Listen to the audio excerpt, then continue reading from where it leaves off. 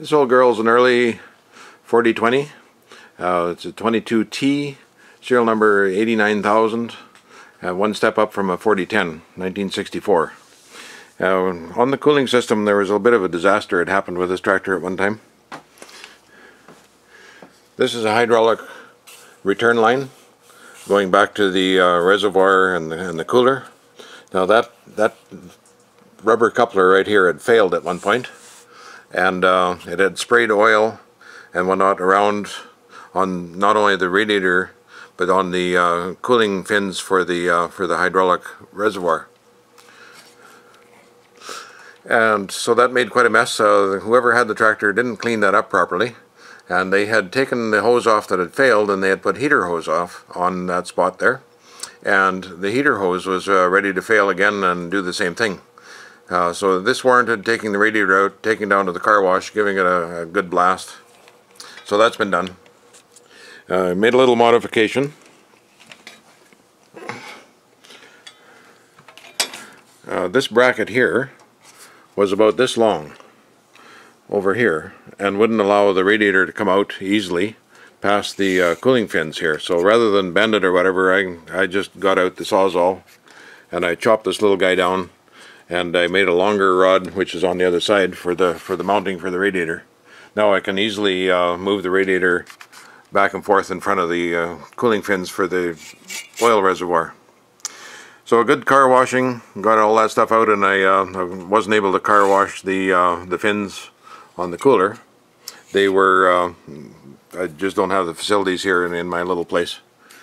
So that being said and done, I put it in, and I've protected some of the lines. I've put shielding over here. There were certain lines that were starting to show signs of rubbing. I didn't want any of that. I've got a new hydraulic rated return line on here, 3/4 inch, so that hopefully will never fail again. And down here I've put some more protectors on this stuff here. This line was almost rubbed through by the spring that holds on the side panel. Perhaps the spring should have been on this other side. It was very close to rubbing through, so that's been taken care of. And I just put the old heater hose from the engine heater on here.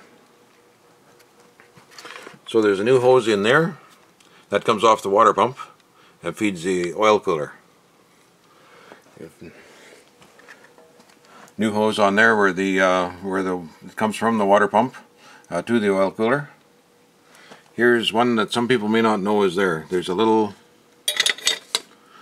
drain plug. You can let a little bit of coolant out right there. That'll drain the oil cooler, the water side of it. So then there's a new hose going into the cylinder head from the top of the oil cooler. Now this I improved. It's just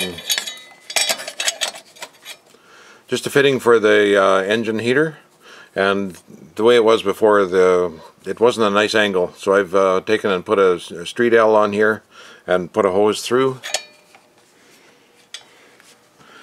and if I can get some light in there, you just see the hose back there, and you can see a little bit of it there where it's heading behind that coupler and going to the other side.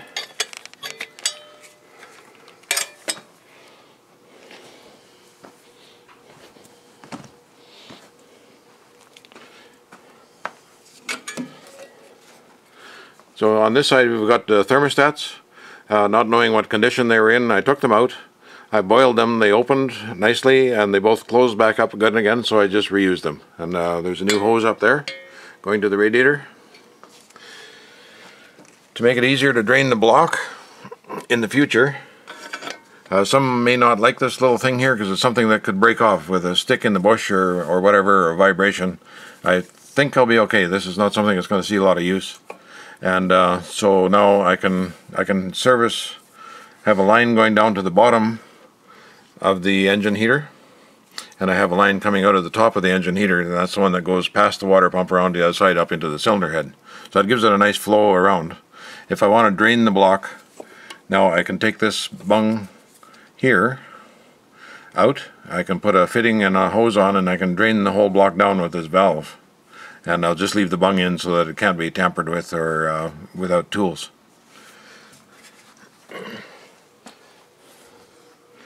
So the radiator itself has had a couple of repairs. What's happened, nobody knows.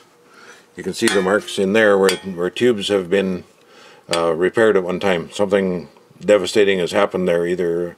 So I'll see what this is like now that I've monkeyed with everything, put everything back together. We'll see what happens, whether it's still sealed or not.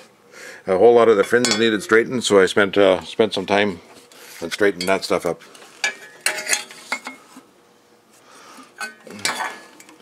So this is the rod I made, just nice and crude, because the other rod was too short and not to reuse because of moving that bracket. So at the bottom is held together with a spring and a tube, so there's a little bit of give to the whole thing. Even when it's mounted, there's a slight bit of give to it. Anyway, that's about it for that. 24 liters it holds, and soon we'll have her running.